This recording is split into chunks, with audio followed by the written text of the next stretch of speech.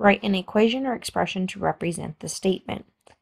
Here it says half of a number, so we have half of x decreased by 4, which means you're going to subtract 4, and then the word is represents equals 8. So half of a number decreased by 4 is 8.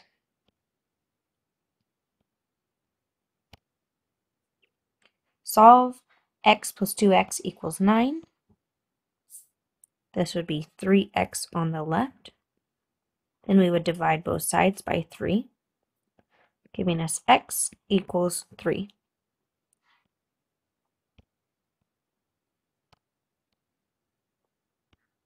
That same problem was posed nearly 4,000 years ago, and it appeared in an Egyptian mathematical papyrus that is now housed in the Museum of Moscow in Russia. However, the problem looked a little different from the problem we just solved. Listen as I read the problem aloud. The method of calculating a quantity calculated times 2 together with the quantity. So you have the quantity and the quantity times 2. It has come to 9, which is the quantity that we asked for. So we're asking, what is x? What is the same about the problem we just read and problem 1? Well, they both say the same thing.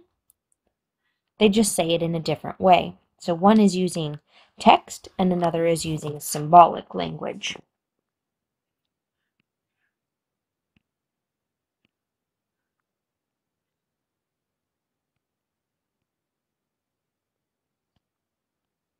One is an equation using symbols.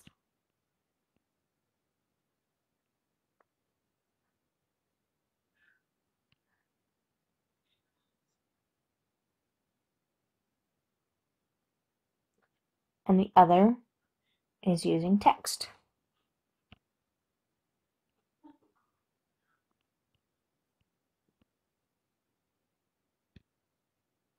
Why do you think the Egyptian version is written in words? It could be like a word problem we see today.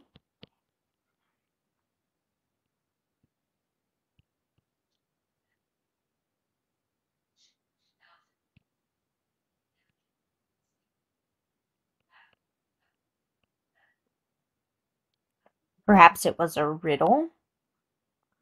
Rather than writing it in symbols, they wanted it to be more like a riddle. This problem says, the papyrus also shows the solution pathway to this problem. The translation of it is shown here. So this is how they would solve it. You shall calculate the sum of this quantity and this 2.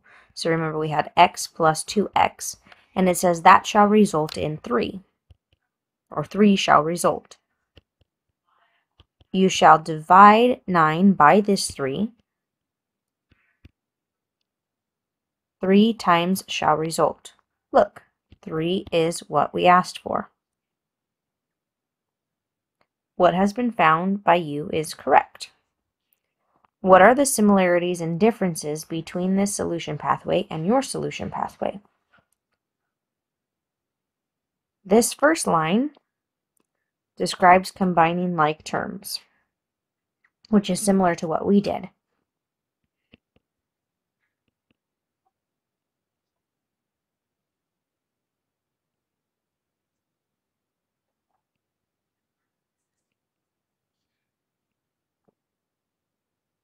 The rest describes using some if-then moves to solve it, and we use those as well.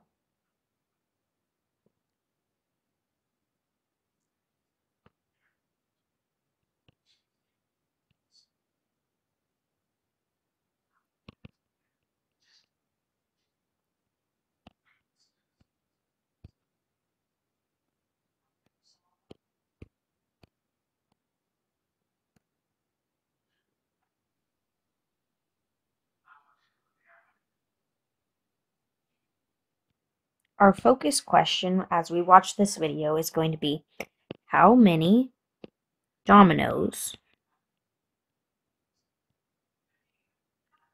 made up the tower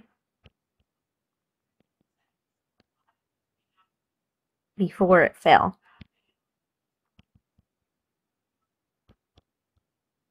So as we watch the video, we're looking for some key details that would help us solve this focus question.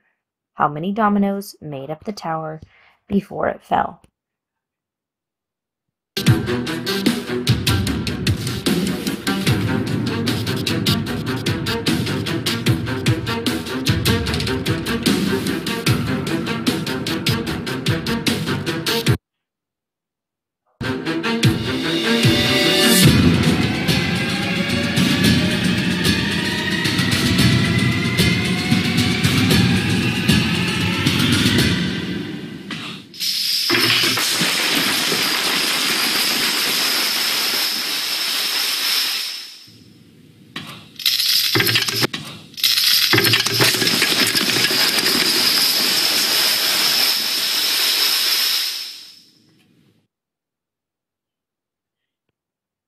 Some information that might be helpful as we try to determine how many dominoes are in this tower is to know the height of the tower, or to know the size of the dominoes. We can look here and see that there's approximately going to be 1, 2, 3, 4, 5, 6, 7, 8, 9, 10, 11, 12, 13, 14, 15, 16, 17, 18 dominoes in this layer. And if we look going this way, 1, 2, 3, 4, 5, 6, 7, 8, 9, 10, 11, 12.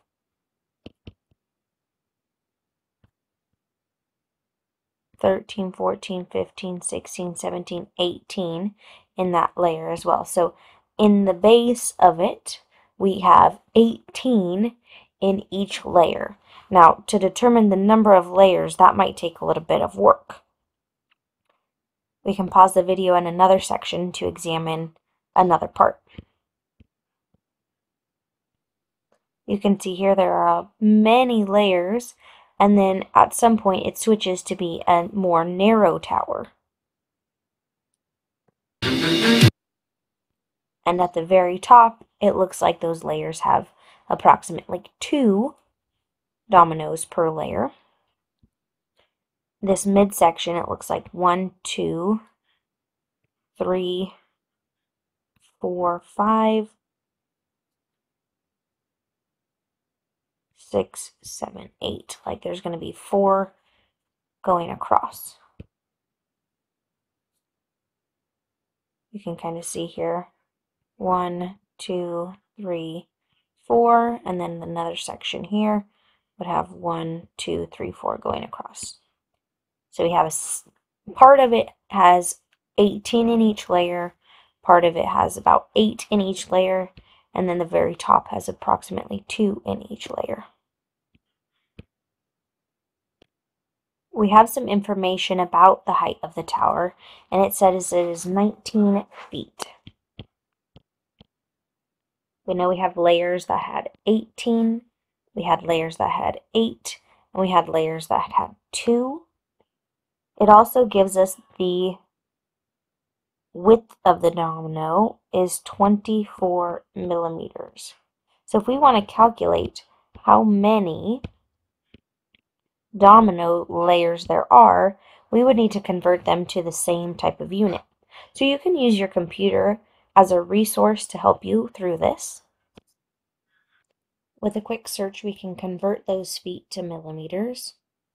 So we have 5,791 approximately millimeters tall.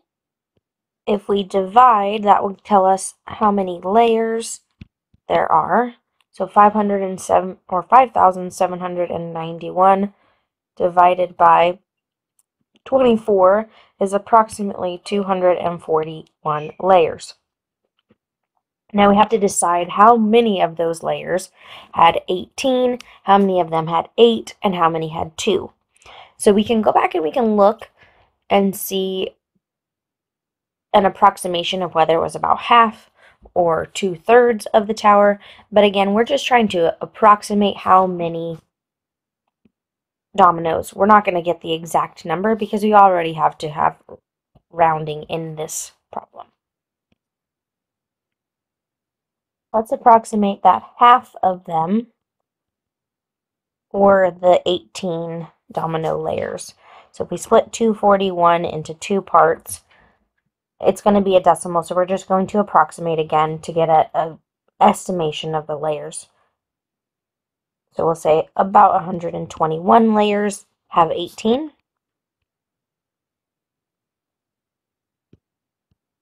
Let's say a fourth of them had 8. We'll go with about 61. It's 60.25, but we'll approximate it to be 61. And then the 2s, let's see, if I had 241, I've already used up 121 and 61. That leaves me with 59 layers.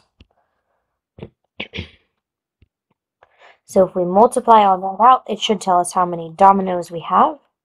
18 times 121.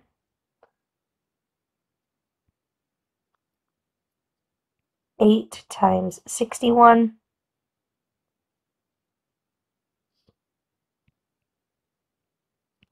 And 2 times 59.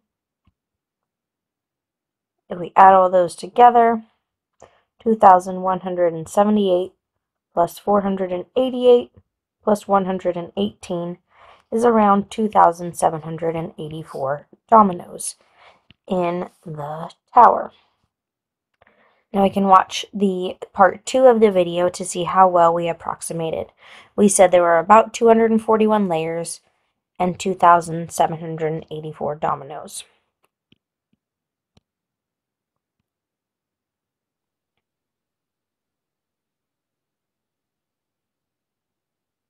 Our layers were correct, but we under-approximated for our dominoes.